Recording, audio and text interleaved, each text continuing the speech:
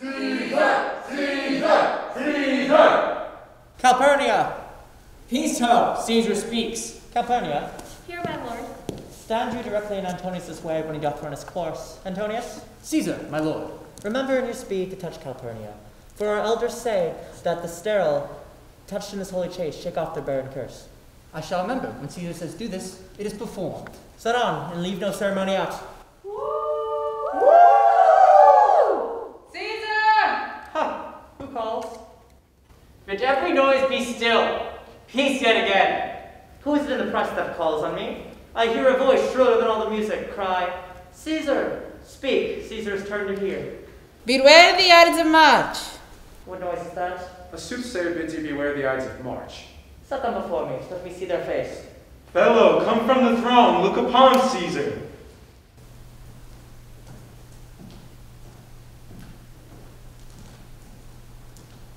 What sayest thou to me now? Speak. Beware the Ides of March. She's a dreamer. Let us leave her. Pass.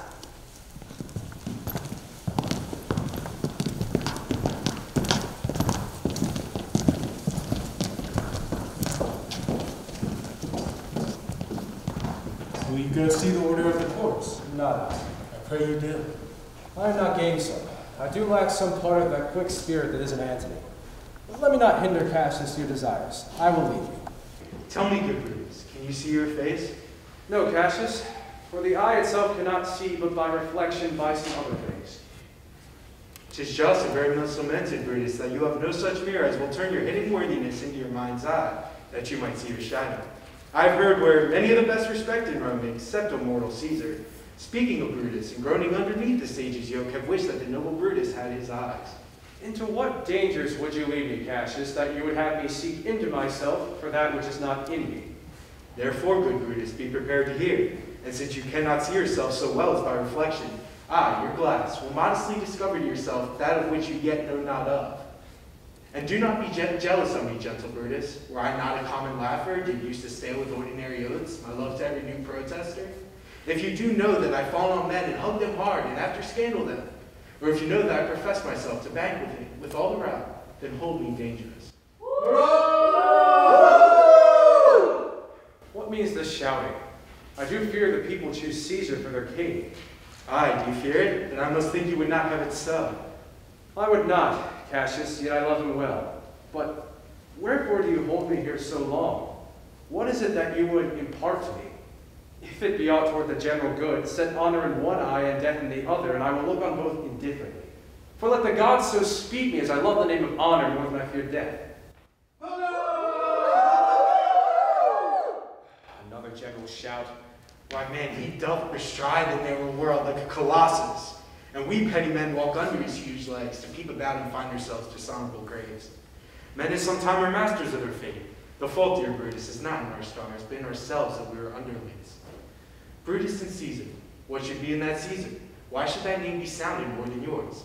Write them, yours is his fair name. Sound them, it doth become the mouth as well. Weigh them, it is as heavy. Conjure with them, Brutus will start his spirit as soon as Caesar. Now in the name of all the gods at once, upon what meat doth this our Caesar feed, that he has grown so great? Age, thou art shamed. Rome, thou was once the breed of noble bloods. When went there by an age, since the great flood, but it was famed with more than with one man? When could they say till now that talked of Rome, that her wide walls encompassed but one man? Now is it Rome indeed and room enough when there is in it but one man? Oh, you and I have heard our fathers say there once was a Brutus that would have broke the eternal devil to keep his stay in Rome as easily as a king. That you do love me, I am nothing jealous. What you would work me to, I have some aim. Oh, how I thought of this, and of these times I shall recount hereafter. For this present, I would not, so with love I might entreat you, be any further moved. What you have said, I will consider, and what you have to say I will with patience hear, and find a time both meet to hear and answer such high things. Till then, my noble friend, chew upon this. Brutus had rather be a villager than to repute himself a son of Rome under these hard conditions as this time is like to lay upon us. I'm glad that my weak words have struck thus much show of fire from Brutus. The games are done and Caesar is returning. As they pass by, pluck Casca by the sleeve. He will, after a sour fashion, tell you what hath proceeded, worthy note to that. I will do so. Look you, Cassius. The angry spot doth glow on Caesar's brow. All the rest of it is great. Calpurnia's cheek is pale.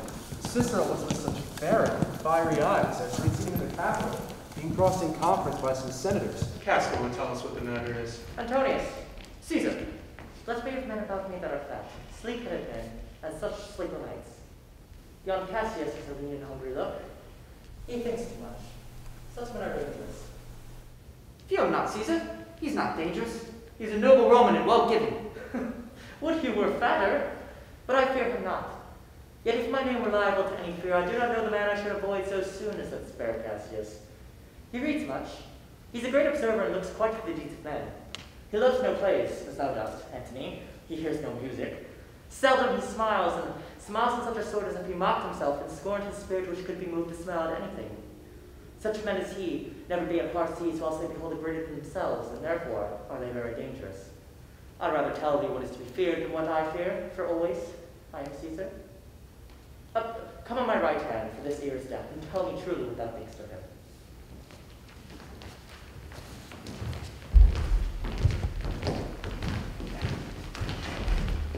You grab me by the cloak. Would you speak with me? Hi, Cassius. Tell us what hath chanced today, that Caesar looks so sad. Why, you were with him, were you not? I should not ask then, Casca, what hath chanced. Why, there was a crown on him, and being offered him, he put it by with the back of his hand thus, and the people fell shouting. What was the second noise for? Why, for that too. The crowd shouted thrice. What was the last cry for? Why, for that too. Was the crown offered him thrice? Aye. And he put it by thrice, and every time mine honest neighbors shouted. Who offered him the crown? Why, Antony. Tell us the manner of it, gentle Casca. I can as well be hanged as to tell the manner of it. It was mere foolery. I did not mark it. I saw Mark Antony offer him a crown, but it wasn't one of those crowns, it was one of those coronets. Anyway, he offered him a crown once, and he put it by with the back of his hand. But, to my thinking, he seemed fain to have it. He was then offered the crown again, and he put it by again. But, to my thinking, he seemed loath to lay his fingers on it. He was offered the crown a third time, and he put it the third time by. And at that putting by, the robbermen hooted and clapped their chapped hands and threw up their sweaty nightcaps and uttered such a deal of stinking breath that it had almost choked Caesar, for he swooned and fell. And for mine own part, I durst not laugh, for fear of opening my lips and receiving the bad air. But soft, I pray. What did Caesar swoon? Fell at marketplace, and foamed at mouth and was speechless. 'Tis very like he hath the falling sickness. No, he hath it not. But you and I and honest Casca, we have the falling sickness. I know not what you mean by that, but Caesar did fell. And if the tag-rag people had clapped and hissed him as he pleased and displeased them, as did you the players in the theater, I am no true man. What said he when he came unto himself? Merry he was, when he perceived that the common herd was glad to refuse the crown, he plucked me up his doublet and offered them his throat to cut. And I had been a man of any occupation. If I had not taken him at a word, I might as well go to hell among the rogues. For so he fell. And when he rose, he asked if he had said or done anything amiss, for he desired their worship to believe it was his infirmity. From the crowd, 3 or 4 wenches cried, "Alas, good soul," and forgave them with all their hearts. There was no heed to be taken of them. If Caesar had stabbed their mothers, they would have done no less. And thus he came, thus sad away? Aye. Did Cicero say anything? Aye, he spoke Greek. To what effect? Nay, and I'll say I never look you in the face again. But those who understood him smiled and nodded at one another, but for mine own part, it was Greek to me. Will you sup with me tonight, Casca? No, I am promised forth. Will you dine with me tomorrow? Aye, if I be alive, and your mind hold, and your dinner worth the eating. Good, I will expect you. Do so. Farewell, both. What a blunt fellow is this grown to be. He was quick-mettled when he went to school. So is he now in the execution of any bold or noble enterprise, yet he puts on this tardy form. His rudeness is a sauce to his good words, which gives men stomachs to digest his words with better appetite. And so it is. For this time I will leave you. Tomorrow, if you please to speak with me, I will come home to you. Or, if you will, come home to me and I will wait for you. I will do so. Till then, think of the world.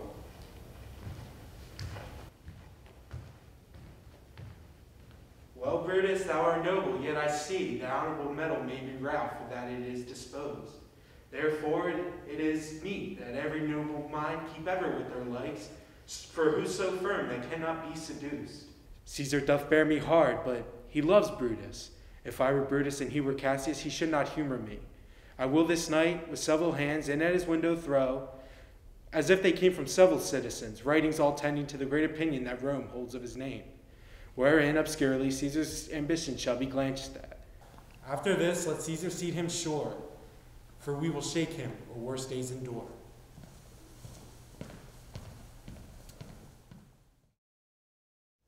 Good evening, Casca. Brought you Caesar home? Why are you breathless, and why stare you so? Are you not moved when the sway of earth shakes like a thing unfirm? O Cicero, I have seen tempests, which when the scolding winds have rived the knotty oaks. I have seen the ambitious ocean swell and rage and foam to be exulting in the threatening sky.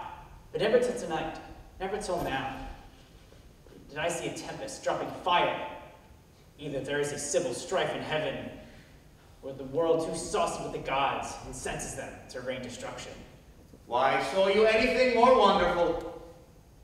A common slave, you know him well by sight, held up his left hand, which did flame and burn like 20 torches joined. But his hand, not sensible to fire, remained unscorched. I have not since put up my sword. Against the Capitol, I met a lion, who glared upon me and went surly by, without annoying me.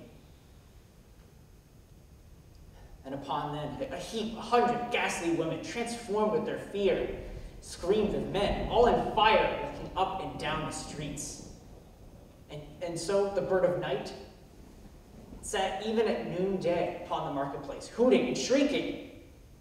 When these things do so conjointly meet, let men not say, these are their reasons, for they are natural, for their pretentious things unto the climates that they point upon. Indeed, it is a strange disposed time, but men may construe things after their fashion, clean from the purpose of the things themselves. Come, Caesar, to the Capitol tomorrow. He doth. Bid Antonius send word to see you tomorrow. Good night then, Casca. This disturbed sky is not to walk in. Farewell, Cicero. Who's there? A Roman. Casca, by your voice. Good ears. What night is it, Cassius? A very good night to honest men. Whoever knew the heavens menaced so? Those that have known the earth so full of faults.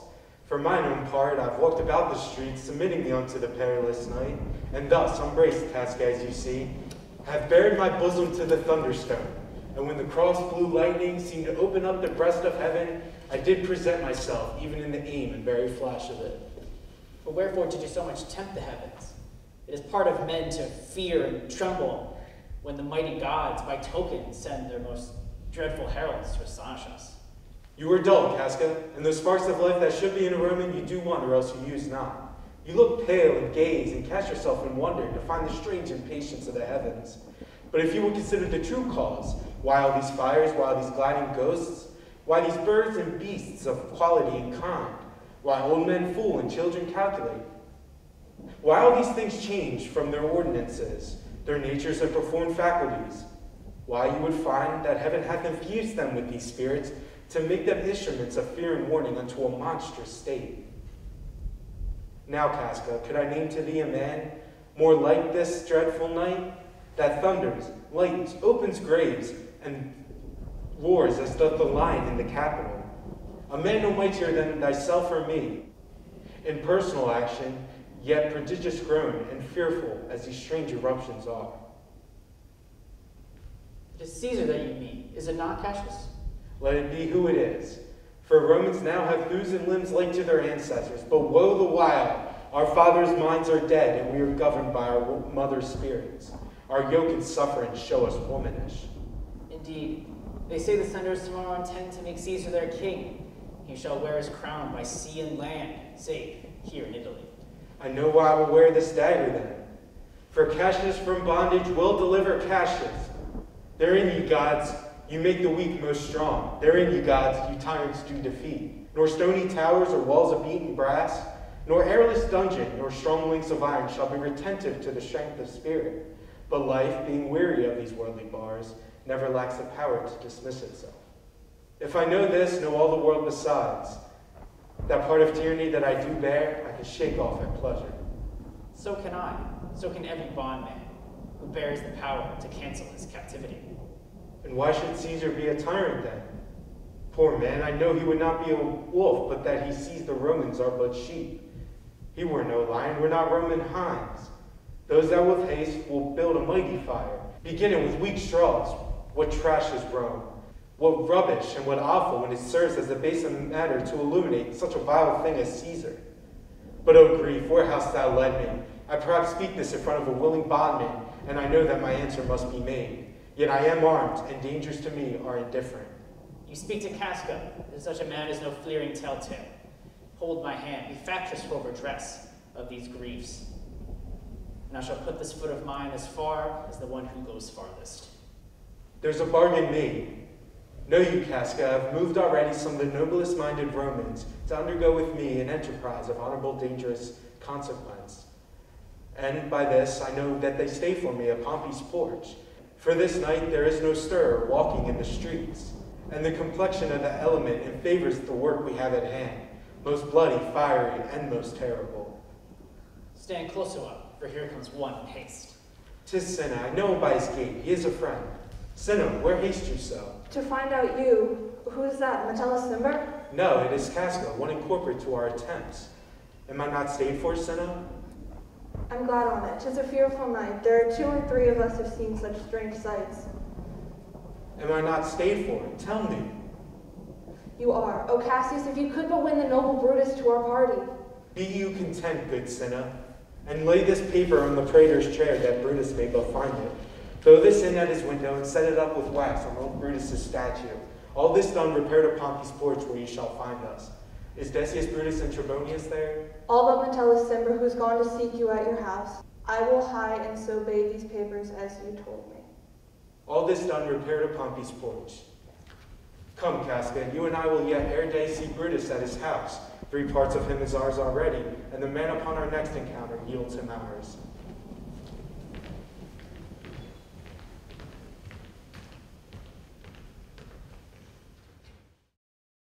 What, Lucius? Ho! I cannot, by the progress of the stars, guess how near today. Lucius, I say. Would it were my fault to sleep so soundly. But when, Lucius, when? Awake, I say. What, Lucius? Call it, dear my lord? Get me a taper within my study, Lucius. When it is lighted, come and call me here. I will, my lord. It must be by his death. And for my part, I know no personal cause to spurn at him, but for the general. He would be crowned. How that might change his nature?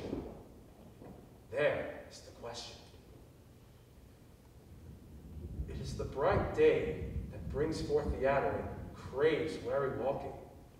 Crown him, and then I grant we put a sting in him, that at his will he may do danger with. It is the abuse of greatness is when it disjoins remorse from power. And to speak truth of Caesar, I know not when his affections swayed more than his reason, but 'tis a common proof that lowliness is young ambition's ladder, whereto the climber upward turns his face.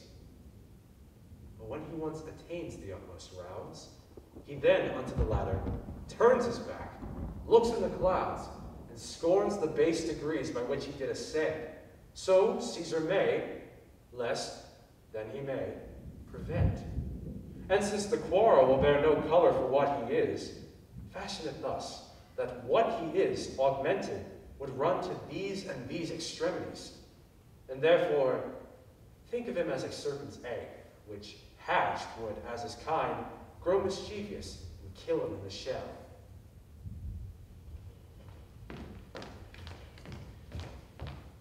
paper burned in the closet, sir.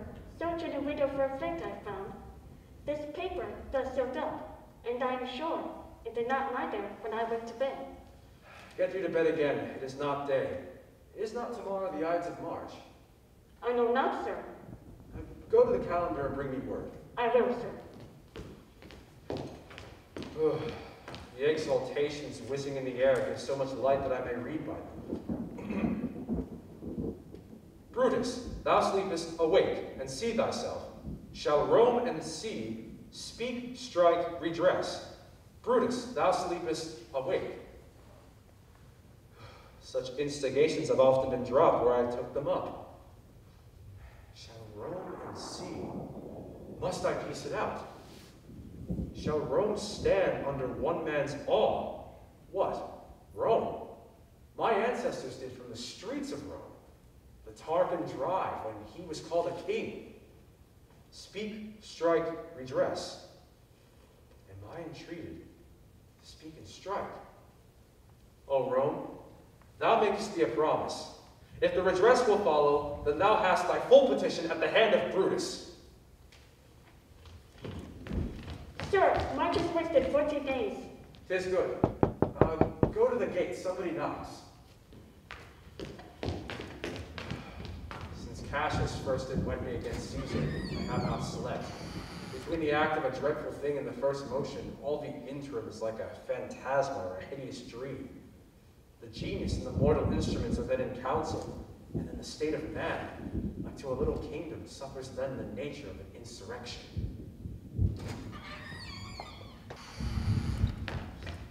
Sir, 'tis your brother kisses at the door, without desire to see you. Is he alone? No, sir, there were more with him. Do I know them? No, sir, their hats are plucked about their ears, and half their faces buried in their cloaks, that by no means I may discover them by any mark of favor. Let him enter. They are the faction. Oh, conspiracy. Shamest thou to show thy dangerous brow by night, when evils are most free? And then by day, where wilt thou find a cavern dark enough to hide thy monstrous visage? Seek not conspiracy. Hide it in smiles and affability. For if thou path thy native semblance on, not Erebus itself were dim enough to hide thee from prevention.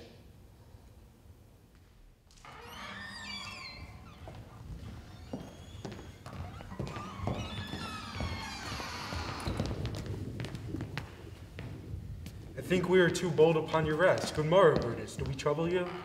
I've been awake at this hour, up all night. Know I these men that come along with you? Yes, every man of them. And no man here but honors you, and every one doth wish that you had but the opinion of yourself that every noble Roman bears of you. This is Trebonius. He is welcome hither. This Decius Brutus. He is welcome too. This Casca, this Cinna, and this Metellus Cimber. They are all welcome. What watchful cares do interpose themselves betwixt your eyes and night? Shall I entreat a word? Here lies the east. Shall not the day break here? No. Oh, pardon, sir, it doth, and yon gray lines that fret the clouds are messengers of day. You shall confess that you are both deceived. Here, as I point my sword, the sun rises. Give me your hands all over one by one. And let us swear our resolution. No, not an oath. If not the face of man, the sufferance of our souls, the times of use, if these be motives weak, then break off the times, and let every man hence their idle beds. So let high-sighted tyranny range on till each man drop by lottery. But if these, as I am sure they do, bear fire enough to kindle cowards and steal with valor the melting spirits of women, then countrymen, what need we any spur but our own cause to prick us to redress? What other bond than secret Romans that have spoken word and will not palter? And what other oath than honesty to honesty engaged? This shall be, and we will fall for it. Swear priests, cowards, and men cautious, old feeble carrions and such suffering souls that welcome wrongs. Unto bad causes swear, as men doubt. But do not stain the even virtue of our enterprise, nor the insuppressive metal of our spirits. To think that, or our cause, or our performance were in need of oath, when every drop of blood that every Roman bears, and nobly bears, is guilty of a several bastardy, if he break the smallest particle of any promise passed from him. But what of Cicero? I think he will stand very strongly with us. Shouldn't we sound him? Oh, name him not, for he will not follow anything that other men have started. Then leave him out. Indeed, he is not fit. Shall no man be touched only but Caesar? Decius, well urged. I do not think it meet that Mark Antony, so well beloved of Caesar, should outlive Caesar. I think we will find in him a shrewd contriver, and you do know, by his means, if he does approve them, shall go as far to annoy us all. So to avoid, let Antony and Caesar fall together. Our course will seem too bloody, Caius Cassius, to cut the head off first and hack the limbs like wrath and death and envy afterwards. For Antony is but a limb of Caesar. Let us be sacrificers and not butchers, Caius. As we all stand up against the spirit of Caesar, in the spirit of men there is no blood. Oh, that we may then come by Caesar's spirit and not dismember him. But alas, Caesar must bleed for it. And so, gentle friends, let us kill him boldly, but not wrathfully. Let us carve him as a dish fit for the gods, not hew him as a carcass fit for the hounds. And let our hearts, as subtle masters do, stir their servants into an act of rage, and after seem to chide them, this shall make our purpose seem necessary and not envious, which shall appear to the common eyes. We shall be called perjurers and not murderers. And for Mark Antony, think not of him, for he can do no more than Caesar's arm when Caesar's head is cut off.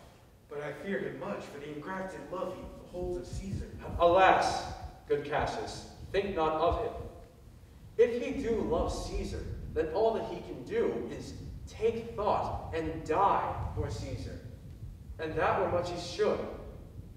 For he is given to sports, to wildness, and much company. There is no fear in him. Let him not die, for he will live and laugh at this hereafter. Peace! Count the clock. Clock hath stricken 3. 'Tis time to part. But it is doubtful yet whether he will come forth today or no, for he is superstitious grown of late. Quite from the main opinion he held once of fantasy and dreams and ceremonies. It may be these apparent prodigies, or the unaccustomed terror of this night and the persuasion of his augurs that may hold him from the capital today. Never fear that. If he be so reserved, I can persuade him. For he loves to hear that unicorns be betrayed with trees, and bears with glasses, lions with holes, elephants with holes, and men with flatterers. But when I tell him he hates flatterers, he says he does. Being then most flattered, let me work. For I can give his humor the true bent, and I will bring him to the capital. By the 8th hour, is that the uttermost? Be that the uttermost, and fail not then. Caius Ligarius doth bear Caesar hard, because he has spoke well of Pompey. I wonder if none of you have thought of him. Now, good Metellus, go along by him. He loves me well, and I have given him reason. Send him but hither, and I will fashion him. The morning comes upon us. We'll leave you, Brutus, and friends, disperse yourselves. But remember what you have said, and show yourselves true Romans. Good gentlemen, look fresh and merrily. Let not our looks put on our purposes, but bear it as our Roman actors do, with untired spirits and formal constancy. And so good morrow to every one.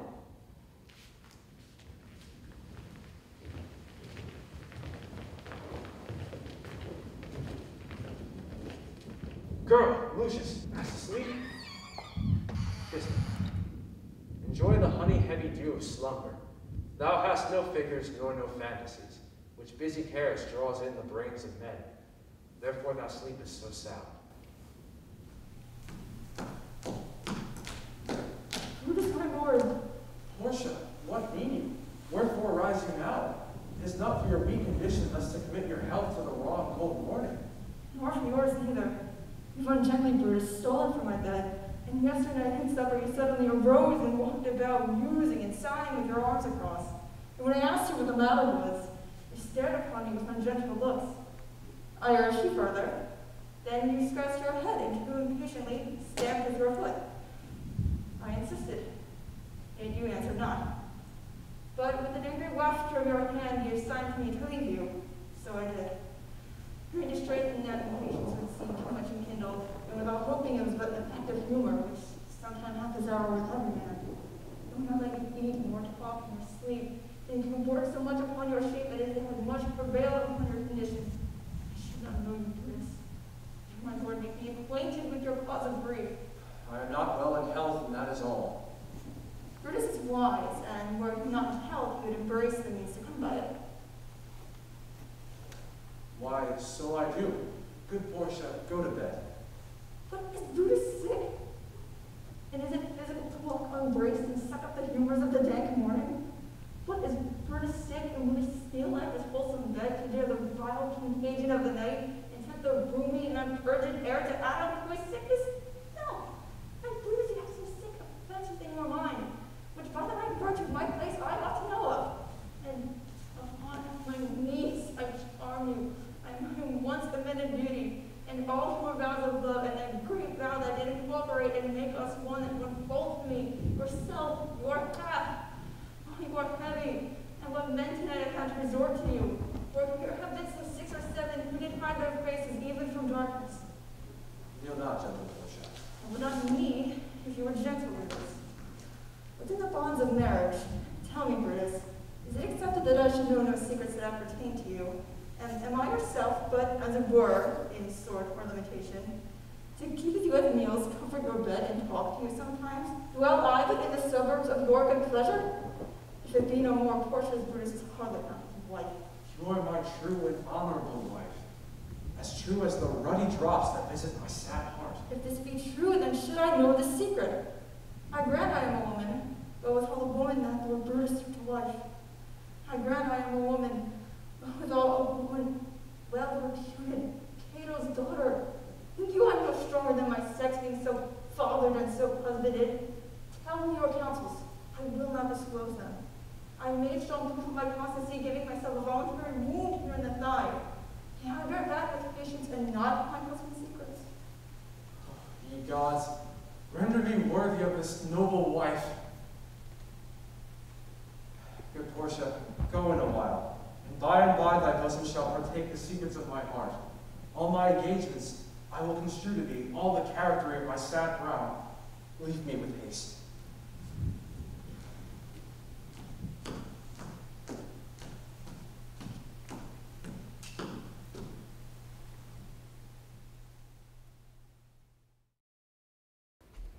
Nor heaven nor earth have been at peace tonight. Thrice hath Calpurnia in her sleep cried out, Help, ho, they murder Caesar. Who's within?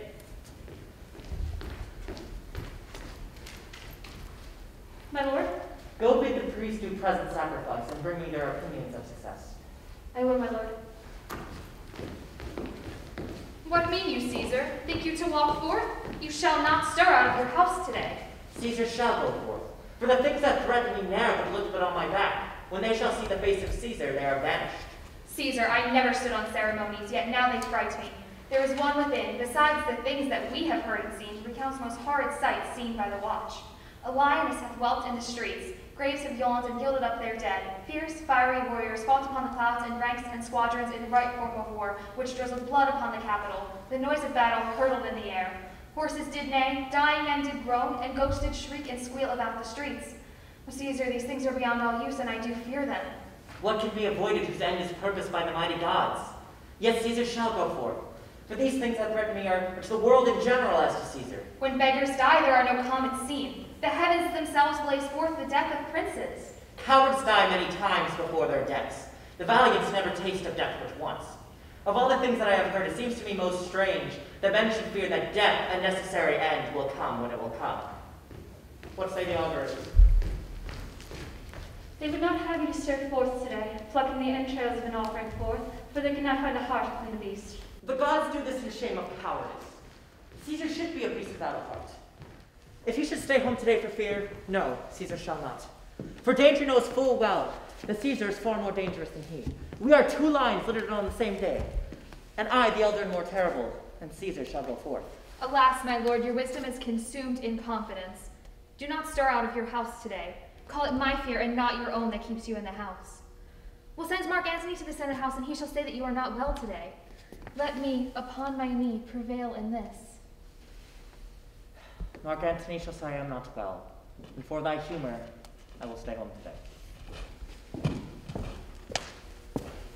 Be it Decius Brutus who shall tell them so.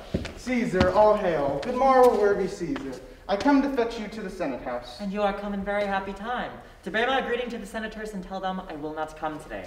Cannot is false, and that I dare not, falser. I will not come today, tell them so, Decius. Say he is sick. Shall Caesar send a lie? Have I in my conquest stretched mine arm so far as to not tell old Greybeard the truth? Decius, I will not come today, tell them so. Most mighty Caesar, let me know some cause, lest I be laughed at when I tell them so. The cause is in my will. I will not come. That is enough to satisfy the Senate. However, for your private satisfaction, and because I love you, I will let you know. Calpurnia here, my wife, stays me at home. She dreamt tonight that my statue, like a fountain with 100 spouts, did run pure blood, and many lusty Romans came, smiling, and did bathe their hands in it. And these does she apply for warnings and portents and evils imminent, and on her knee hath begged that I will stay home today. This dream is all misinterpreted. It was a vision fair and fortunate. Your statue spouting blood in many pipes in which so many smiling Romans bathe signifies that from you great Rome shall suck, reviving blood, and that great men shall press. For tincture stains, relicking condiments, this by Calpurnia's dream is signified. In this way have you well expounded it. I have, and you've heard what I can say. And know it now, the Senate have concluded to give this day a crown to mighty Caesar. If Caesar shall send them word he will not come, their minds may change. Besides, it were a mock, up to be rendered for someone to say, break up the Senate till another time, when Caesar's wife shall meet with better dreams. If Caesar hid himself, shall they not whisper, lo, Caesar is afraid. Pardon me, Caesar, for my dear, dear love to our proceedings bid me to tell you this, and reason to my love is libel. How foolish do you fear seem now, Calpurnia? I'm ashamed I did yield to them. Go fetch me my coat, for I will go. Ah, and look, Publius has come to fetch me. Good morrow, Caesar. Good morrow, Publius. What, Brutus, are you stirred so early too? Good morrow, Casca, Caius Ligarius. I was ne'er so much your enemy as that same ague which hath made you lean. What is to plot? Caesar, 'tis struck an age. Oh, I thank you for your pains and courtesy. Ah, see, Mark Antony. That rebels which long the nights has not been standing up. Good morrow, Antony. So too, most noble Caesar. What, Trebonius, I have an hour's talk in store for you today. Remember that you call on me today. Be near me that I may remember you. Caesar, I will. And so near will I be that your best friends will wish I had been further. Good friends, go in and taste some wine with me, and we like friends will straightway go together.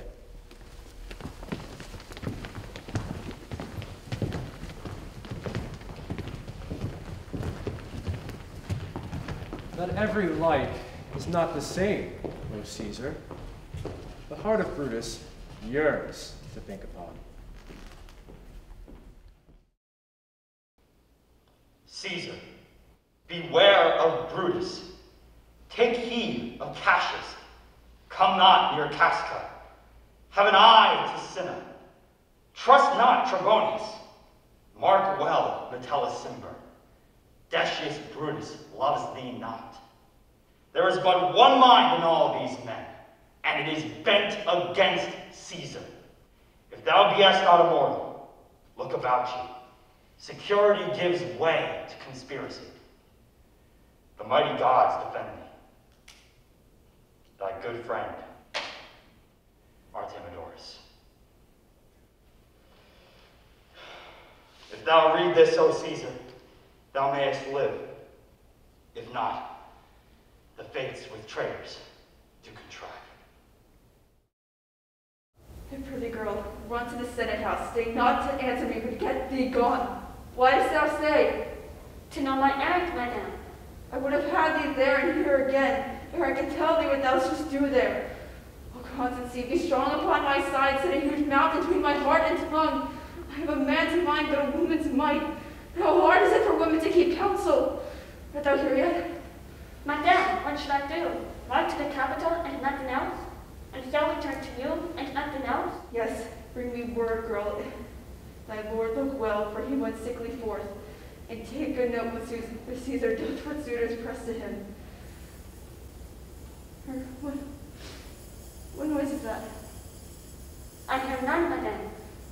Prithee, listen well. I hear bustling rumor like a fray, and the wind brings it from the capital.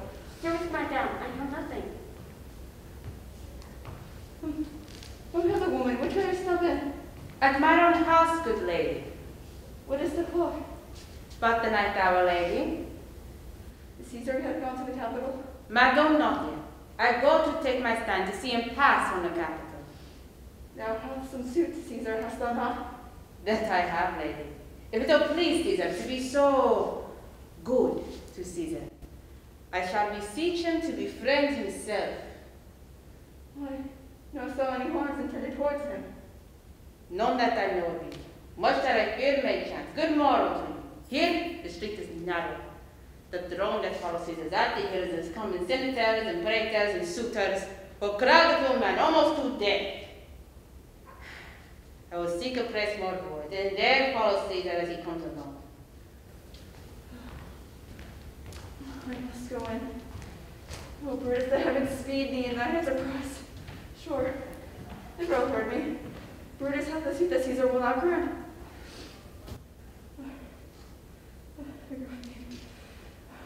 Run, Lucius, commend me to my lord. Say I am married. Come to me again and bring me word what he doth say to thee.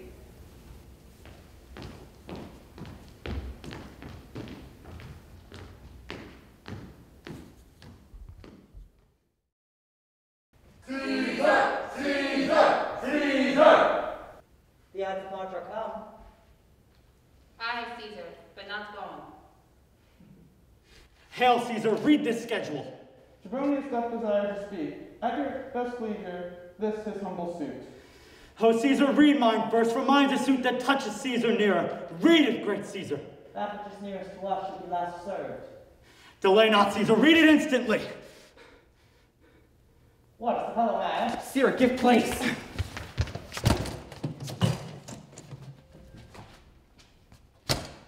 What? Urge you your petitions in the street? Come to the capital. I wish your enterprise today may thrive. What enterprise, Papilius? Fare you well? What said Papilius Lena? He wished that our enterprise may thrive today. I fear our purpose is discovered. Look how he makes the Caesar. Mark him. Casca, be sudden, for we fear prevention. Brutus, what shall be done? If this be known, Caesar and Cassius will never turn back, for I will slay myself. Cassius, be constant. Papilius speaks not of our purposes, for look, he smiles, and Caesar doth not change. Trebonius knows his time, for look you, Brutus, he draws Antony out of the way. Where is Metellus Cimber? Let him present his suit presently to Caesar. He is addressed. Press near and second him. Casca, you are the first that raise your hand. Are we all ready? What is amiss that Caesar and his senate shall address? Most high, most mighty, and most poisoned Caesar, Metellus Cimber, throws I before your seat, a humble heart. I must prevent this, Cimber, for these couchings in lowly courtesy might set fire to the blood of ordinary men, and turn pre-ordinance and first decree into the law of children. Do not be fond to think that Caesar bears such rebel blood, that vows true quality and melted fools. What? Sweet words, low crooked curtsies, and base spaniel fawning? Thy brother by decree is banished. If thou dost bend and pray and fawn for him, then I spur thee out of the way. For Caesar doth not wrong, nor will he without cause be satisfied. Is there no voice more worthy than my own, to speak so worthy in Caesar's ear? To repeal for my banished brother. I kiss thy hand, but not in flattery, Caesar, desiring thee that Publius Cimber may have an immediate freedom of repeal. What, Brutus? Pardon, Caesar, Caesar pardon. As far as thy foot doth Cassius fall, to beg enfranchisement for Publius Cimber. I could well be moved if I were as to you. If I could pray to move, prayers would move me. But I am as constant as the northern star, of whose true fixed resting quality there is no fellow in the firmament. The sky is painted with unnumbered sparks, and they are fire, and they doth shine. But there's all but one doth hold his place. But in the world 'tis furnished with men, and men are flesh and blood and apprehensive. But in the numbers I do know but one, that unassailable holds his rank, unshaked in motion, and that I am he. Let me a little show of this, and even in this, that I am constant that Cimber should be banished, and constant do remain to keep him so. O Olympus, Great Caesar. Doth not Brutus bootless kneel? Speak! Hands for me!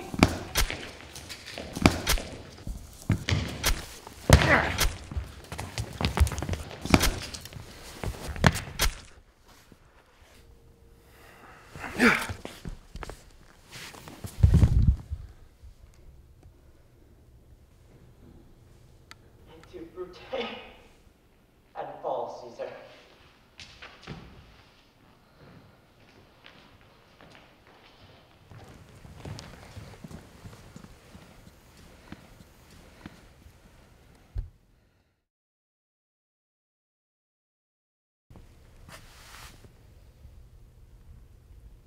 liberty, freedom, run heads, proclaim it, cry it out the streets. Some to the common pulpits and cry out liberty, freedom, with enfranchisement. People and senators, be not affrighted. Fly not, stand stiff. Ambition's debt is paid. Go to the pulpit, Brutus. And catch us through.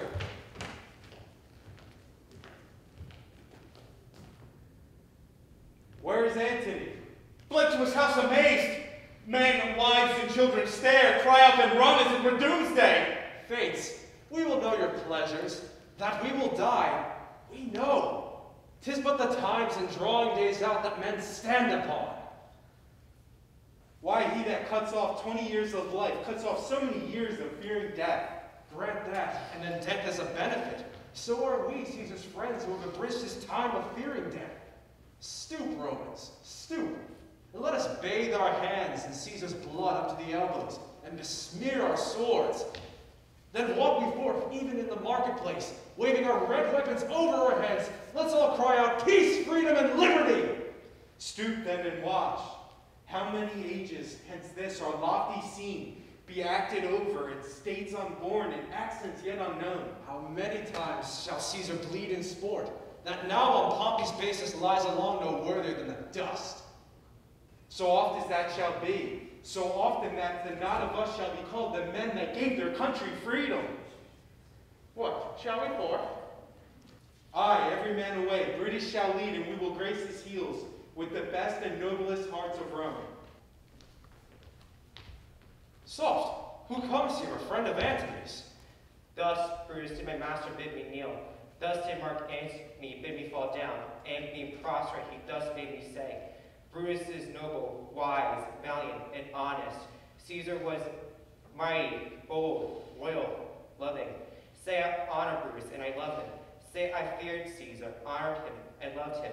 If Brutus will vouchsafe that Antony may safely come to him and be resolved how Caesar deserved to lie in death, Mark Antony shall not love Caesar dead, so lies Brutus, but will follow the fortunes and affairs of noble Brutus, throw the hazards upon this untrod state, with all true faith, so says my master Antony. Oh, no. Thy master is a wise and valiant Roman. I never thought him worse. Tell him, so please him, come unto this place, and he shall be satisfied, and by my honor depart untouched. I'll fetch him presently. I know that we will have him well to fray. I wish we may, but I have a mind that fears him much, and my misgivings still fall shrewdly to the purpose. Why, here comes Antony.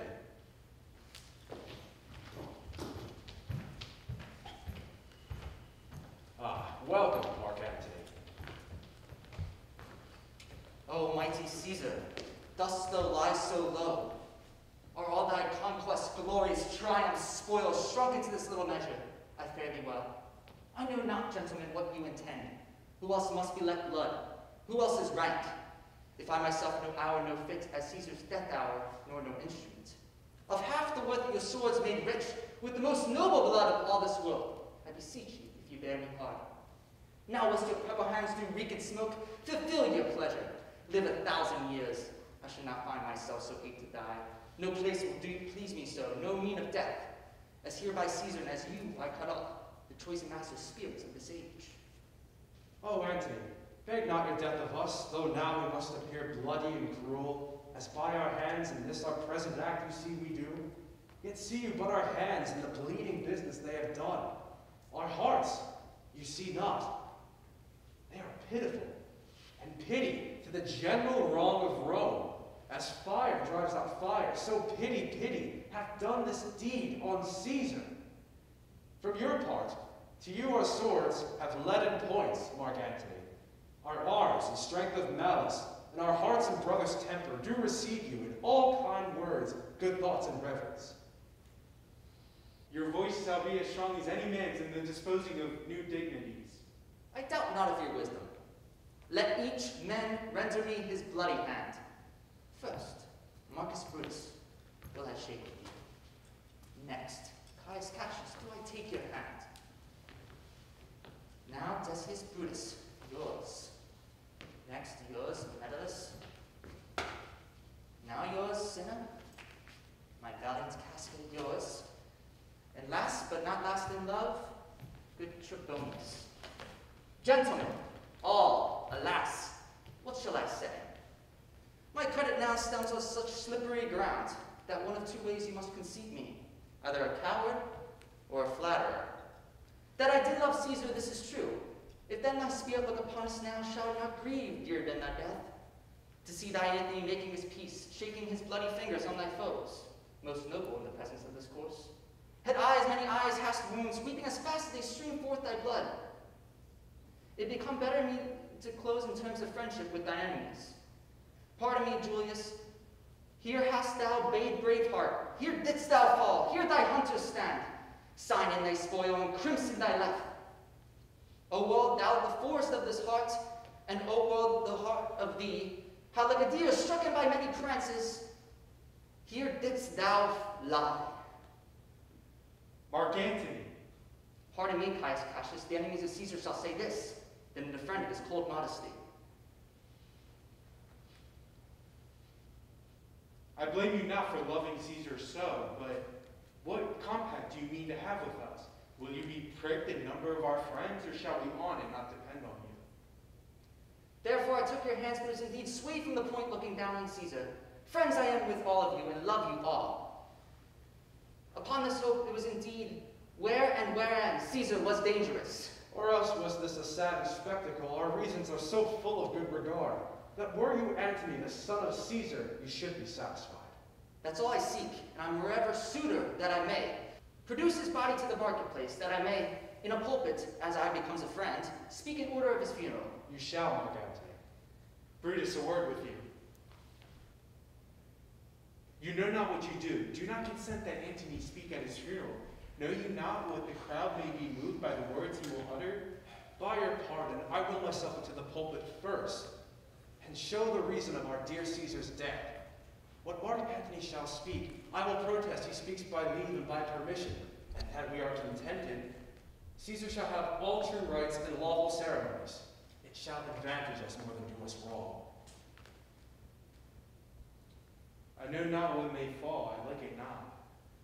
Mark Antony, here, take you Caesar's body. You shall not your funeral speech blame us, but devise all good you can of Caesar. And say you do it by our permission, else you shall have no hand at all about his funeral. And you shall speak in the same pulpit whereto I am going after my speech is ended. Be it so, I desire no more. Then prepare the body and follow us.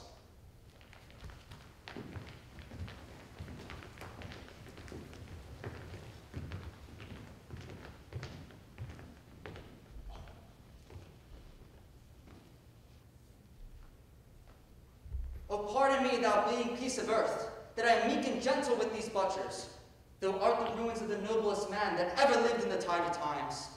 Woe to the hand that shed this costly blood. Over thy wounds now do I prophesy, which like dumb maps do ope their ruby lips to beg voice and utterance on thy tongue. A curse shall light upon the limbs of man. Domestic fury and civil strife shall cumber all the parts of Italy. Blood and destruction shall be in use, and dreadful objects so familiar that mothers shall but smile when they behold their infants quartered with the hands of war. All pity choked with the custom of fell deeds, as Caesar's spirit raging revenge, with ink by his side, come hot from hell. And in a monarch's voice, in these confines, cry havoc, and let slip the dogs of war, that this custom fell deeds shall smell above the earth, with carrion men groaning for burial.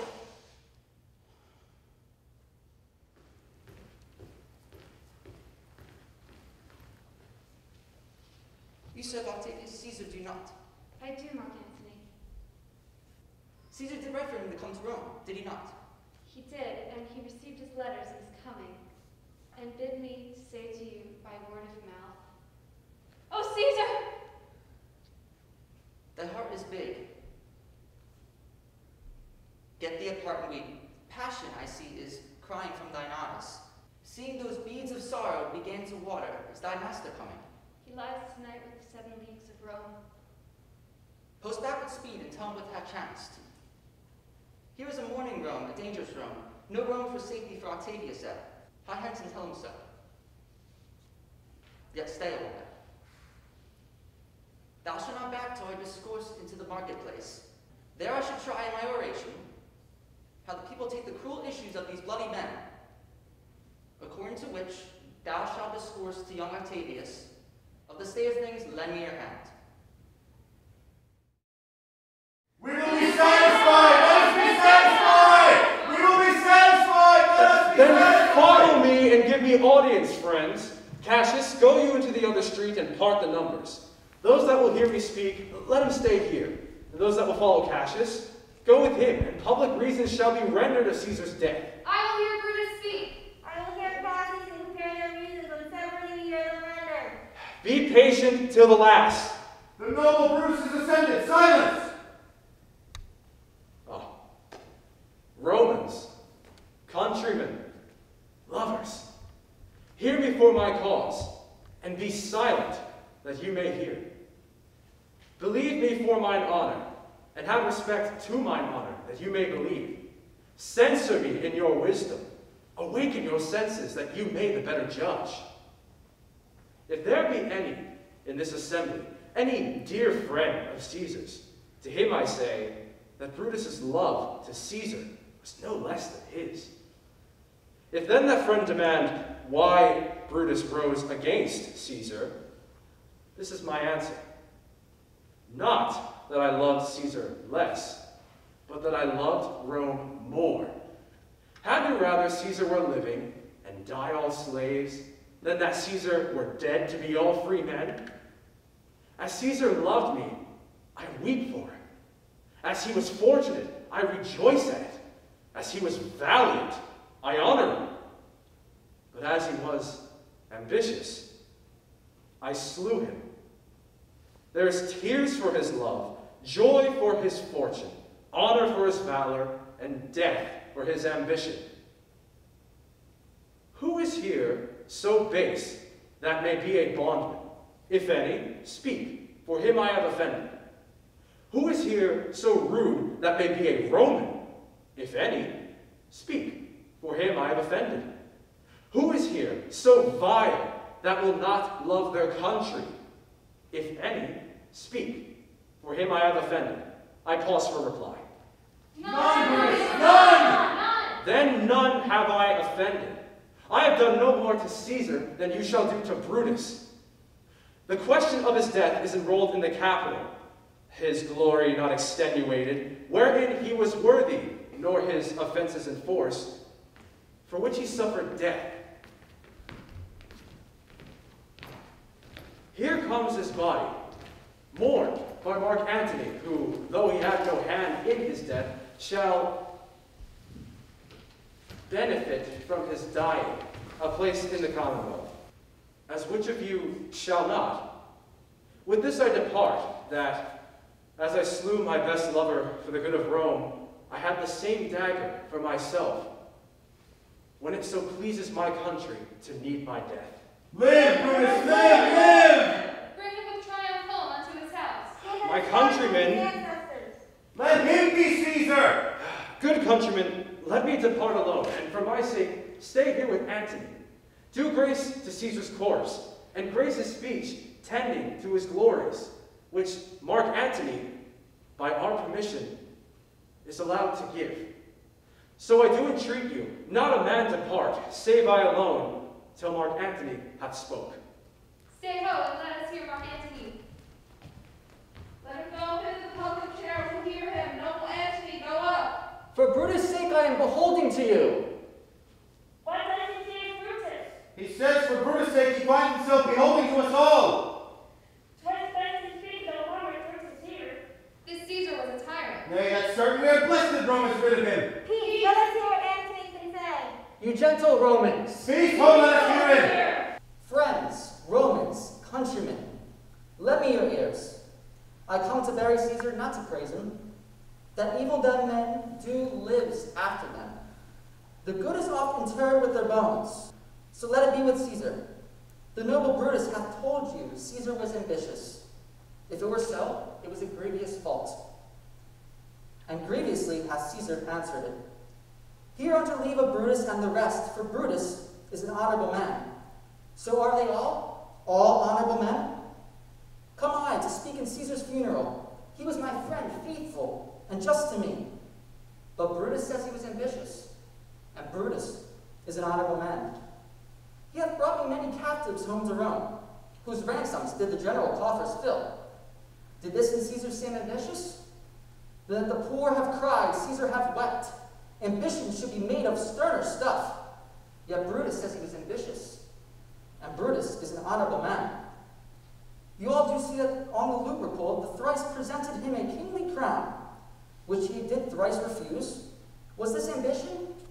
Yet Brutus says he was ambitious, and Brutus is an honorable man.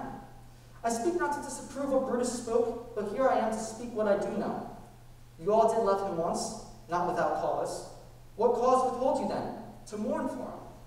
O judgment, thou art fled the brutish beats, and men have lost their reason. Bear with me. My heart is in the coffin there with Caesar, and I must pause till it come back to me.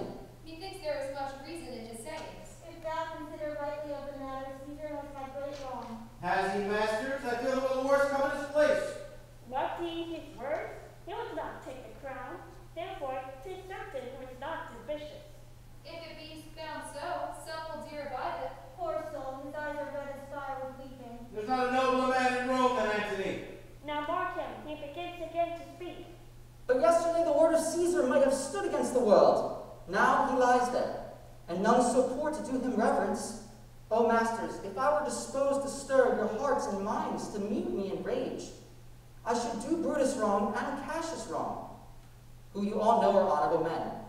I will not do them wrong. I'd rather choose to wrong the dead to wrong myself and you, than I wrong such an honorable man.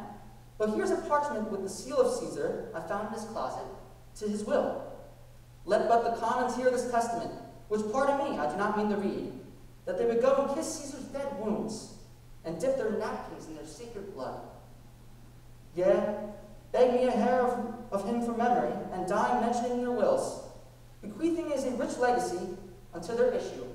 Look at the will! Read it, Mark Antony! The will, here's Caesar's will! Have patience, gentle friends. I must not read it.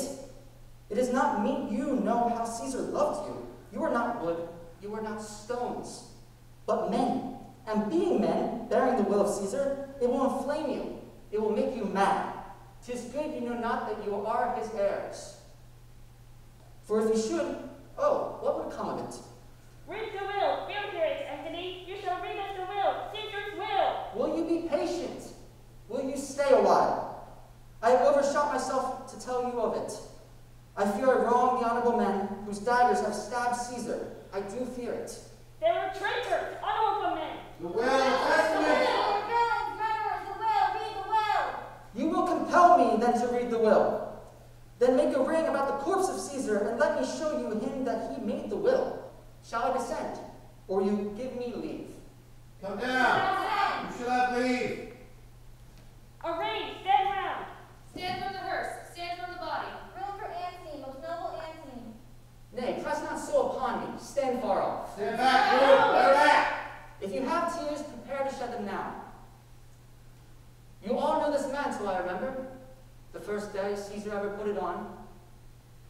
summer's evening in his tent, that day he overcame the Nervi.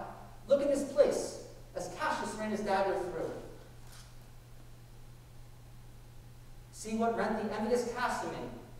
Through this the well-beloved Brutus stabbed, and plucked his cursed steel away. Mark how the blood of Caesar followed it. As rushing out the doors to be resolved, if Brutus so unkindly knocked or no, for Brutus, as you know, was Caesar's angel. Oh, judge you gods how dearly Caesar loved him. This was the most unkindest cut of all. Oh, piteous spectacle. Oh, noble Caesar. A woeful day. Oh, traitor, revenge. Revenge about, seek, burn, fire, kill, slay. Let not a traitor live.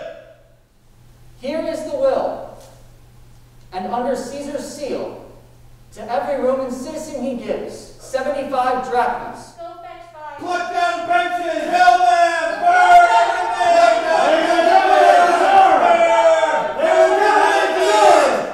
Now let it work, mischief, thou art afoot. Take thou what course thou wilt.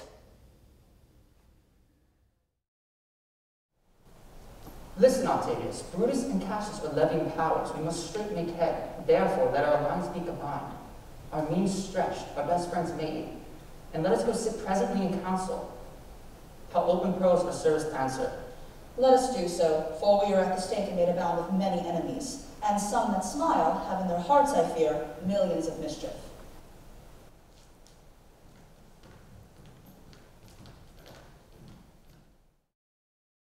They mean this night in Sardis to be quartered. The greater part, the house in general, are come with Cassius. Hark, he is arrived.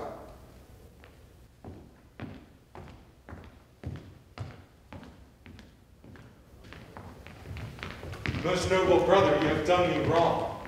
Oh, ye gods, wrong I mine enemies, and if not so, how should I wrong a brother? Brutus, a sober form of yours hides wrongs, and when you do then...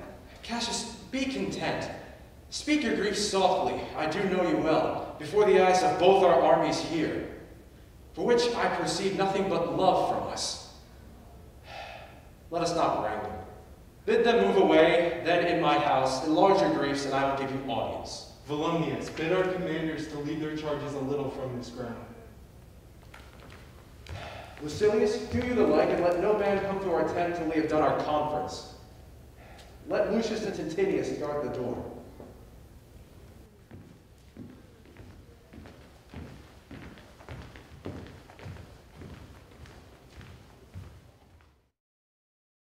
That your wrong me doth appear in this. You have condemned and noted Lucius Pella of taking bribes here of the Sardians, where in my letters, praying on his side, because I knew the man were slated off. You wronged yourself to write in such a case. It is not meet in times such as this that every nice offense shall bear his comment. Let me tell you, Cassius, that you are much condemned to an itching palm, to sell and mart your offices for gold to undeservers. Aye, an itching palm, you know that you are Brutus that speak this, or else by the gods this speech were your last. Oh yes, the name of Cassius honors this corruption. Chastisement therefore doth hide his head. Chastisement. Do you remember March? The Ides of March remember? Did not great Julius Caesar bleed for justice's sake? What villain touched his body and did stab, and not for justice?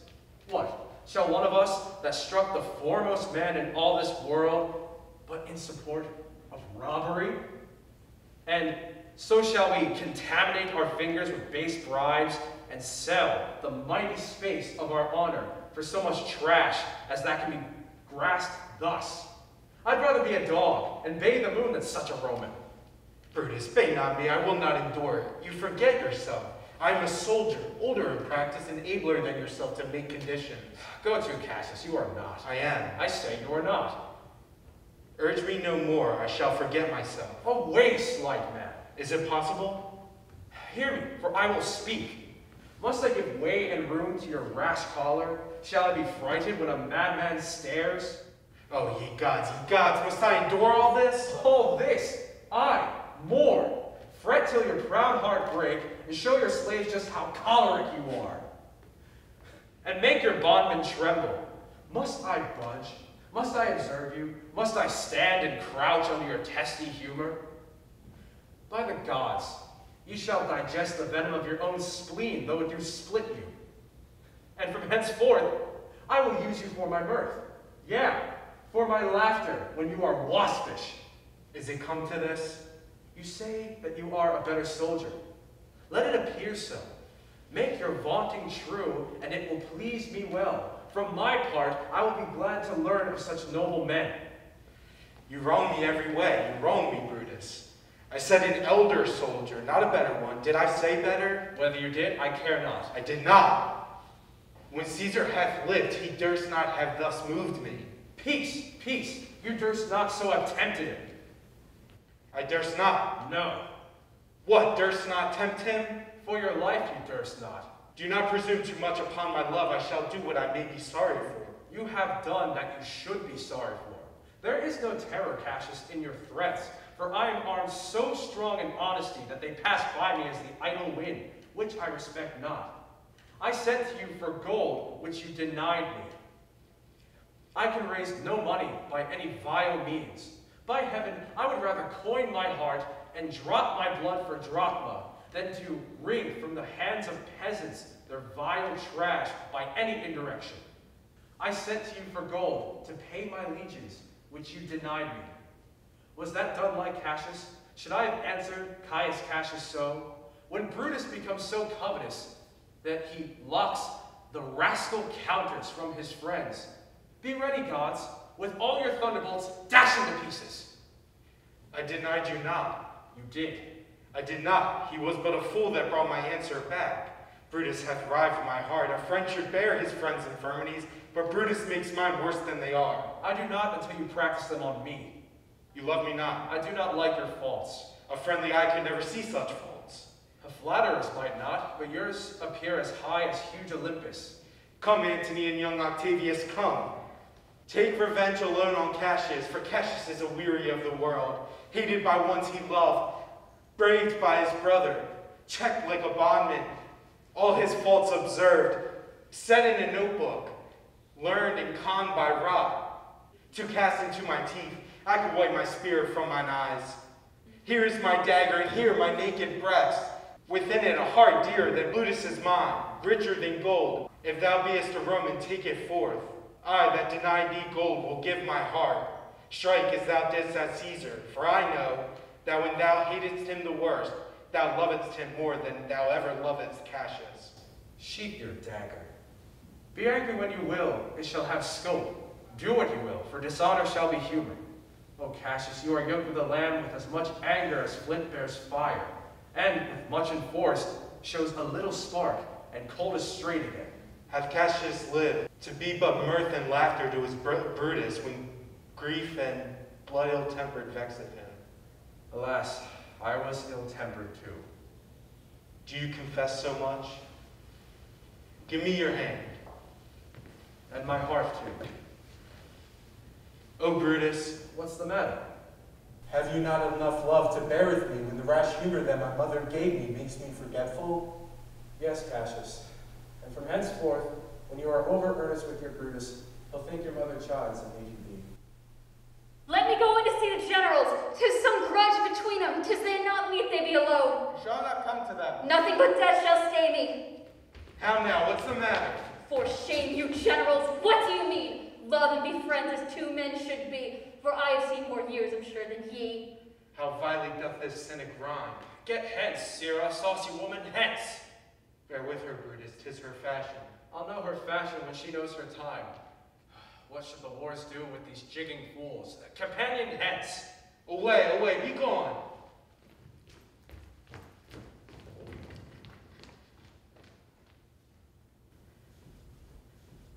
Lucilius and Titinius, bid the commanders to lodge their companies tonight.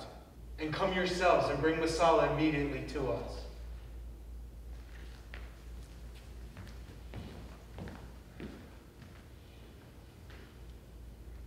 Lucius, a bowl of wine. I did not think you could have been so angry. O Cassius, I am sick of many griefs. Of your philosophy you make no use if you make place for accidental evils. No man bears as much sorrow as I do. Portia is dead. Ah, Portia? Yes, she is dead. How escaped I killing when I crossed you so?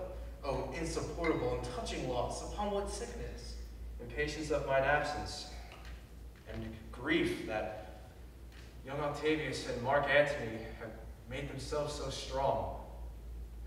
With this, her death, the tidings came, and that she fell distract, her servants soon swallowed fire. And died so? Even so. O ye mortal gods! Speak no more of her. Give me a bowl of wine. In this I bury all unkindness, Cassius. My heart is thirsty for that noble pledge. Come in, Titinius.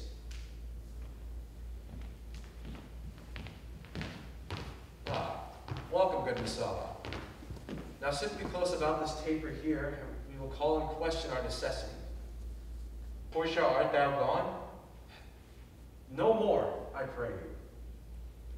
Messala, I have received in my letters that young Octavius and Mark Antony have come down upon us with a mighty power, bending their expedition toward Philippi. Myself hath letters of the self-same tenor. With what addition? That by order of prescription and bills of outlay, Octavius, Antony, and Lepidus have put to death 100 senators. Therein our words are not alike. For mine speaks of 70 senators that have died, by their proscriptions, Cicero being one. Cicero one? Cicero is dead, and that by order of prescription. Have you had letters of your wife, my lord? No, Messala. Nor nothing in your letters rid of her? Nothing, Messala. That methinks is strange. Why ask you? Hear you aught of her? No, my lord. No, as you are a Roman, tell me true. Then like a Roman bear the truth I tell, for certain she is dead, and that by strange manner. Good Portia, we must die.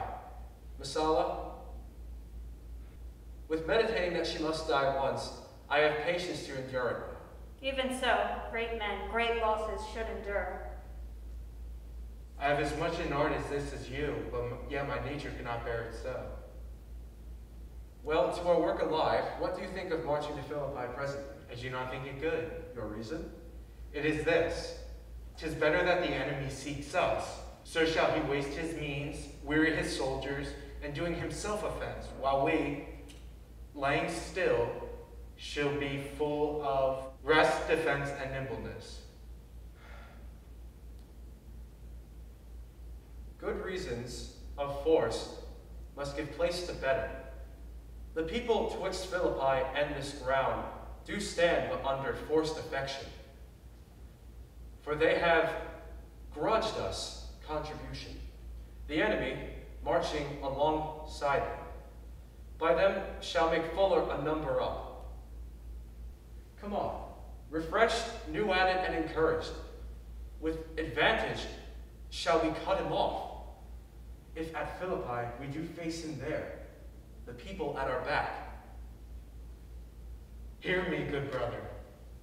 Under your pardon, you must note beside that we have tried the utmost of our friends. Our legions are brimful, our cause is ripe, and the enemy increaseth every day. We, at the height, are ready to decline. There is a tide in the affairs of men, which, taken at the flood, leads on to fortune, omitted, and all their lives are then bound in shallow and in misery. On such a sea are we now afloat. We must take the current when it serves, or lose our ventures. Then with your will, go on. We'll along ourselves and meet them at Philippi. The night crept upon our talk, and nature must obey necessity. There is nothing else to discuss? No more. Good night. Early tomorrow we will rise and hence. Farewell, good Messala. Good Titinius, good night. Noble, noble Cassius, good night and good repose. Oh, my dear brother, this was an ill beginning of the night. Everything is well. Good night, my lord. Good night, good brother. Good night, my lord. Farewell to everyone.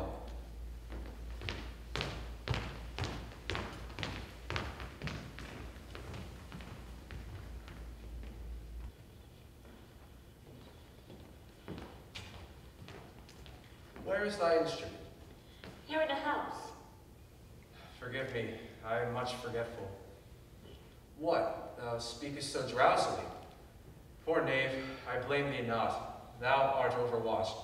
Call Claudius and his men, and I'll have them sleep on the cushions in my room. Varro and Claudius? Calls, my lord? I pray you, sirs, come in my room and sleep. It may be I shall raise you by and by on business to my brother Cassius. So please you, we will stand and watch your pleasure. I will not have it so. I pray you, sirs, lie here.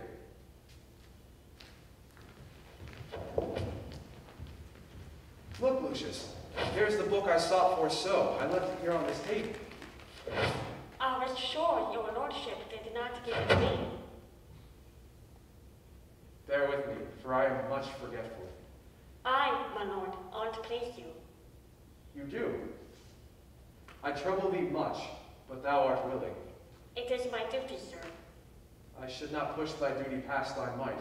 I know how young bloods are always looking for rest. I have slept, my lord, already. It was well done, and you shall sleep again. I will not hold thee long. If I do live, I will be good to thee.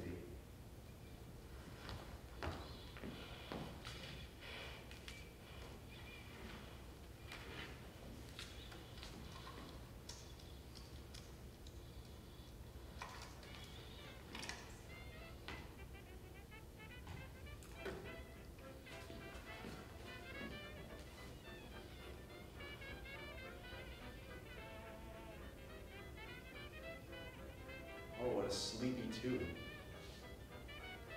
Oh, murderous slumber. Lay thou thy leaden mace upon my girl as she plays thy instrument. I say, good night, gentle knave.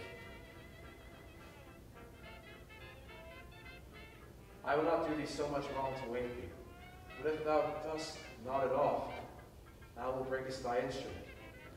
I will take it from thee. So, good girl, good night.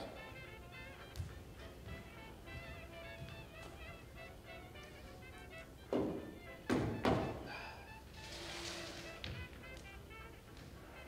me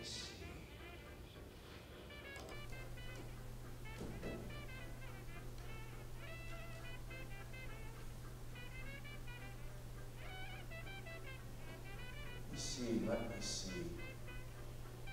Is not the leaflet turned down where I last was reading? Ah, here it is.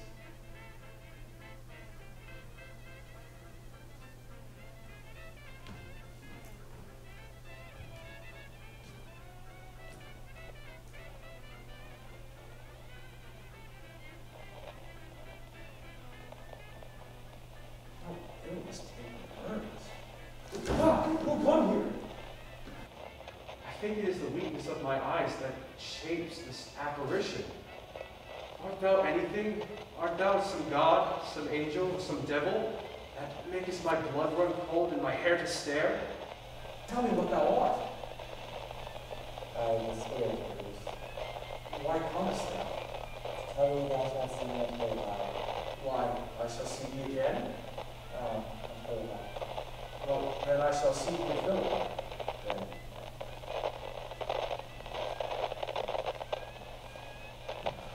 Now that I have taken the heart, my spirit vanishes.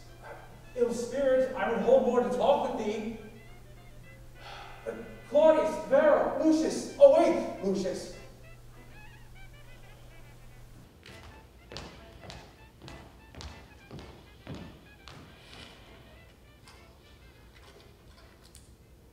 The strings, my lord, are false.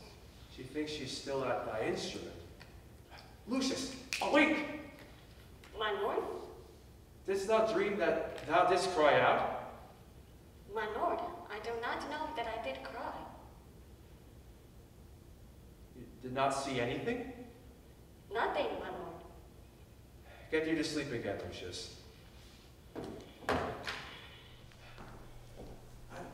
Claudius, Varro, Claudius, sirs, awake! Brother,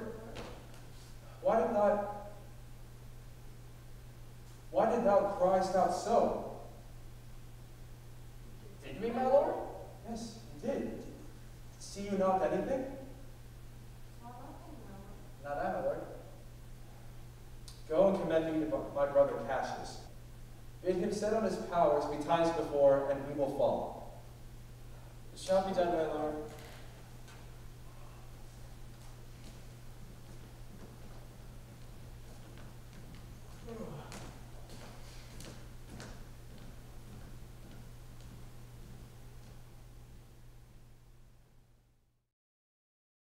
Now, Antony, our hopes are answered. You said the enemy would not come down, but keep the hills and upper region. It proves not so. Their battles are at hand. They mean to warn us at Philippi, here, answering before we do demand of them. Tut, I am in their hearts, and I know wherefore they do it. They can be content to visit other places and come down, with fearful bravery, thinking by this face, to fasten in their thoughts that they have courage, but 'tis not so. Prepare you, generals. The enemy comes on in, galleon show. The bloody signs of battles are all hung out, and something needs to be done immediately. Octavius, lead your badly softly upon the left hand of the even field. Upon the right hand I, keep thou the left. Why do you cross me in this exigent? I do not cross you, but I will do so.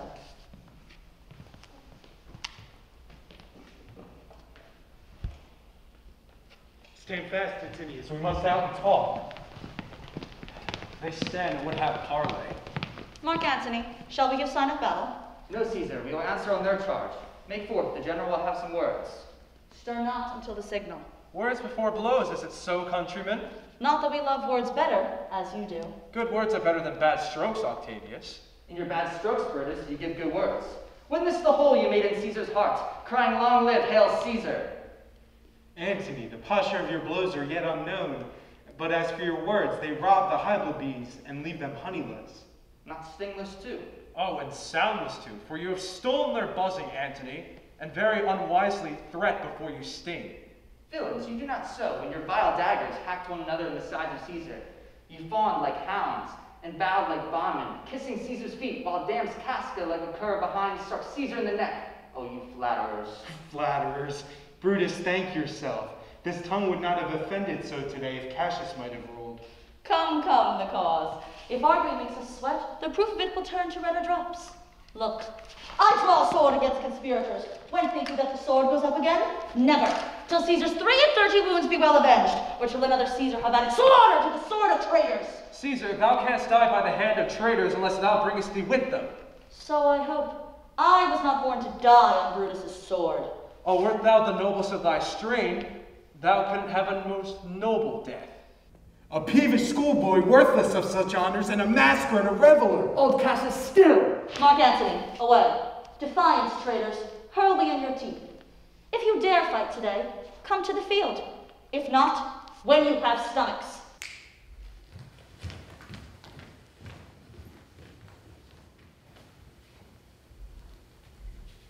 Why now, wind blow, swell billow, and swim bark. The storm is up, and all is on the horizon. Hark, Lucilius, hold a word with you. My lord. Messala. What says my general? Today is my birthday, as this very day was Cassius born. Give me thy hand, Messala, and be my witness that against my will, as Pompey was, am I compelled to set all of our liberties upon one battle. Coming from Sardis, on our former ensign, 2 mighty eagles fell, and there they perched, gorging and feeding on our soldiers' hands, who from Philippi here consorted us. Believe not so. Even so, Lucilius. Now, most noble Brutus, the gods stand friendly that we may, lovers in peace, lead on our days and age.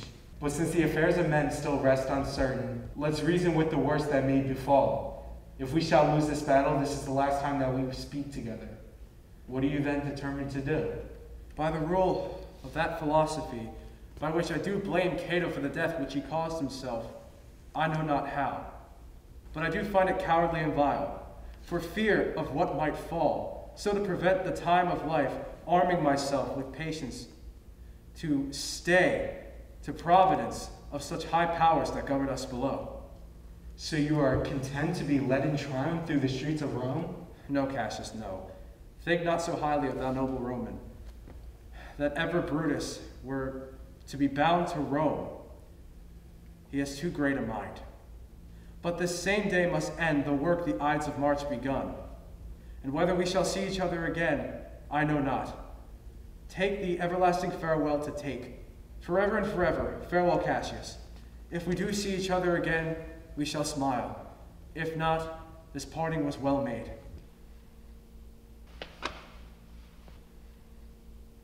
Forever and forever, farewell, Brutus. If we meet again, we will smile indeed. If not, 'tis true this parting was well made. Why then lead on, oh that a man might know that this day's business ere it come. But it sufficeth that the day will end, and then the end is come. Come home, away.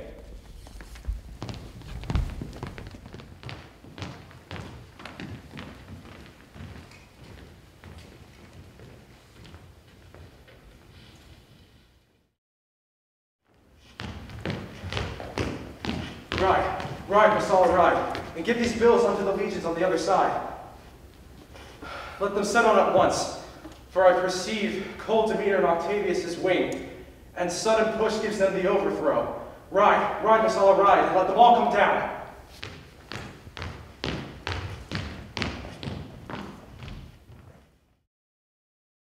Look, Titinius, look, the villains fly. Myself have to mine own turned enemy. This ensign here of mine was turning back. I slew the coward and did take it from him. Oh, Cassius, you just gave the world to the world. You had it to advantage when Octavius took it to Rome. His soldiers fell to spoil, whilst we, by Antonio, were all closed. Fly further off, my lord, fly further off. Mark Antony is in your tents, my lord. Fly further off, Lord Cassius, fly further off. This hill is far enough. Look, Titinius, look. Are those my tents where I perceive the fire? They are, my lord. If thou ever lovest me, Titinius, mount thou my horse and hide thy spurs in him till he brings you up to yonder troops, and back again, where I may rest assured whether yonder troops are friend or enemy. I will be there even with the fire.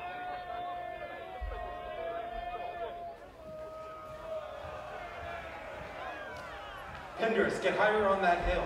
My sight is ever thick. Regard Titinius and tell me what thou knowest about the field.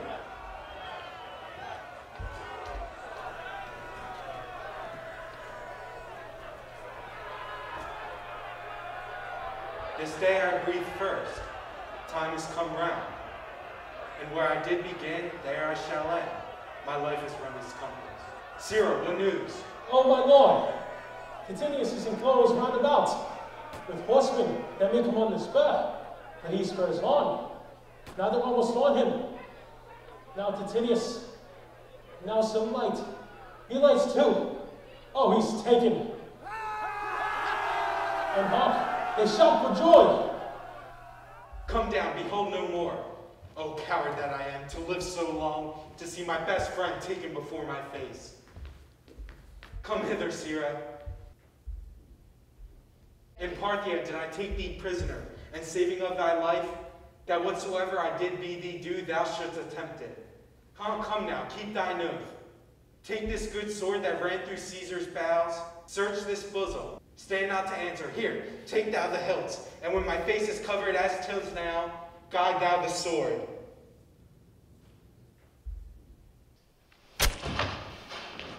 Caesar, thou art revenged, even with the sword that killed thee.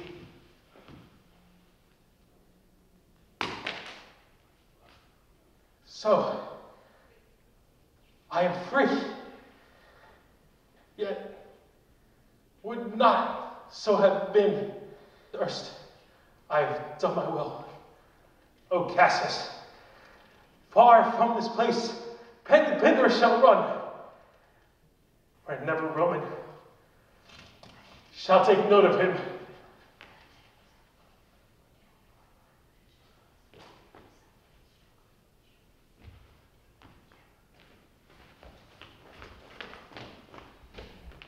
It is but change, Titinius, for Octavius is overthrown by the noble Brutus's power, as Cassius' legions are by Antony. These tidings well comfort Cassius. Where did you leave him? All this consulate with Pindars his bowman on this hill. Is not that he that lies upon the ground? Lies not like the living. Is not that he? No, this was he, Messala. But Cassius is no more.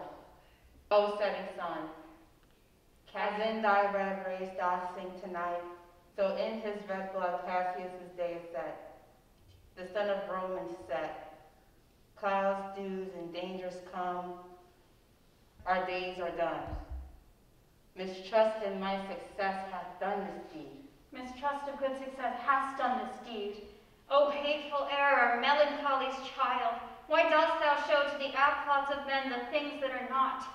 O error soon conceived, thou never comest unto a happy birth, but killest the mother that engendered thee. Pindars, where art thou, Pindars? Seek him, Titinius, whilst I go to meet the noble Brutus, thrusting the report of this into his ear. I may say thrusting it, for piercing steel and darts envenomed shall be as welcome to the ears of Brutus as tidings of this sight. Hie, Messala, and I will seek Pindars the while.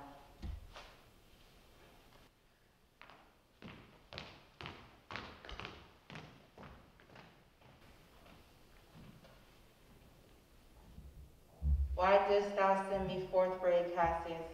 Did I not meet thy friends, and did not they put on my brow this wreath of victory, and bid me give it thee? Didst thou not hear their shouts? Alas, thou hast misconstrued everything. Behold thee, take this garland on thy brow.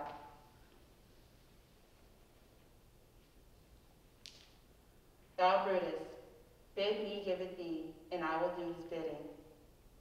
Brutus, come apace, and see how I regarded Caius Cassius.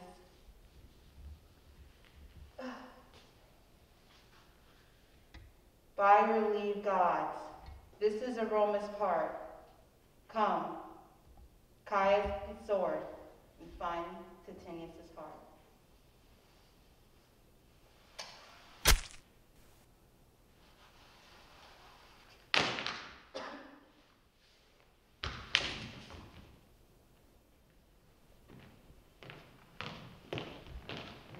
Where Messala doth his body lie? Lo, yonder, and Titinius mourning it. Titinius' face is upward. He is slain. O Julius Caesar, thou art mighty yet. Your spirit walks abroad this land and turns our swords in our own proper entrails. Brave Titinius, look where he have not crowned Cassius. Are yet two Romans living, such as these? The last of the Romans, fare thee well. It is impossible that Rome should breed thy fellow. Friends, I owe more tears to this man than I shall pay. Come hence, to his body sent to Thasos. We shall not have his funeral at our camp, lest it discomfort us. Come, Lucilius and young Cato, let us to the field.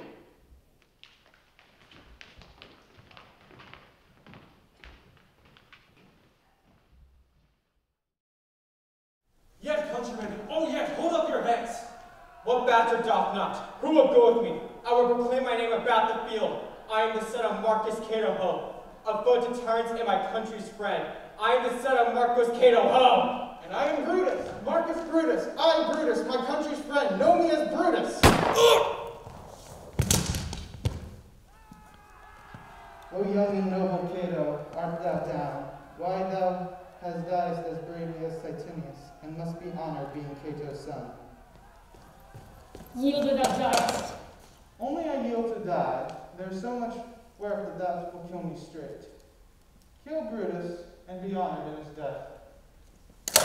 You must not. A noble prisoner. Your move. Tony King Brutus has been taken. I will tell the general. Here it comes now. Brutus is taken, my lord. Brutus is taken. Where is he? Safe, Antony. Brutus is safe enough. I dare assure you that no enemy shall take alive the noble Brutus. The gods defend him from such great shame. If you do find him, or alive, or dead, he will be found like Brutus, like himself. This is not Brutus, friend, but I assure you a prize no less in worth. Keep this man safe. Give him all kindness. I'd rather have such men my friends than enemies. Go on and see whether Brutus be alive or dead, and bring us word into Octavius' tent, how everything's chanced.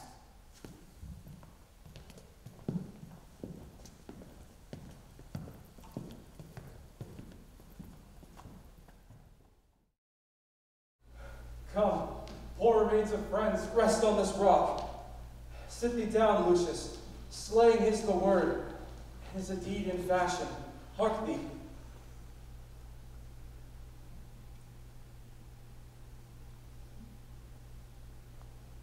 What? I, my lord? No, not for all the world. Peace, then no words. I'd rather kill myself. Dardanius.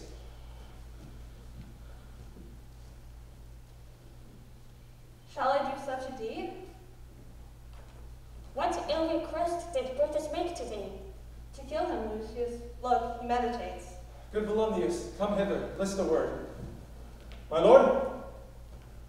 Why, Volumnius, the ghost of Caesar hath appeared to me several times tonight. As Sardis once, and this, tonight, Philippi fields. I know my hour is come. Not so, my lord. Nay, good Volumnius, thou seest the world today and how it goes. The enemies have already beat us to the pit, and it would be worthier than to leap in ourselves and tarry until they push us. Good friend, knowest thou when we went to school together? Even in those days of old, I prithee, holdest thou my sword hilt while I do run upon it? That's not an office for a friend, my lord.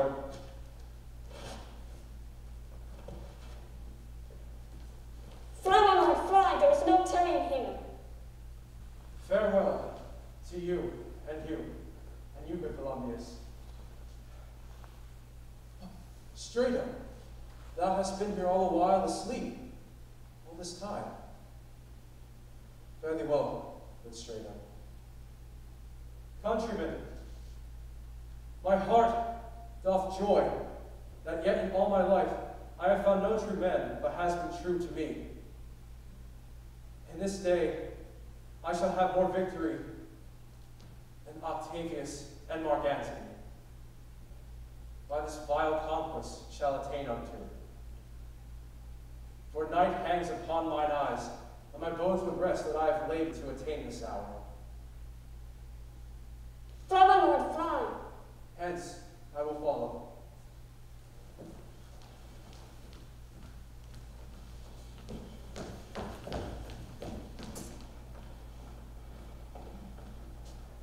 Strato, I prithee, stay thou by thy lord.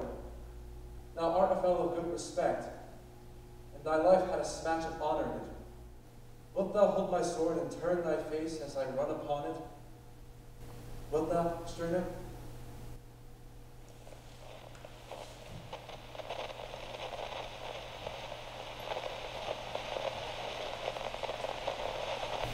Give me your hand first.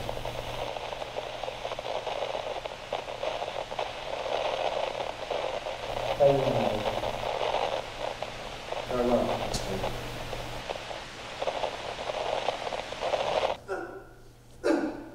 Caesar, now be still. I killed not thee with half so good a will.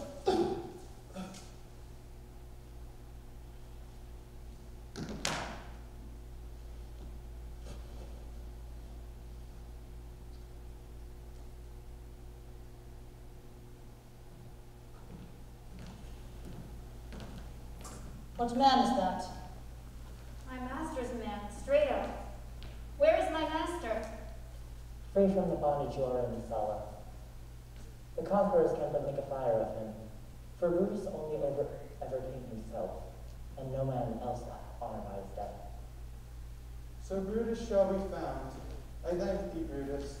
Thou hast proven the silliest saying true. All that serve Brutus, I will entertain them. Fellow, wilt thou bestow thy time with me? Aye, if Messala will prefer me to you.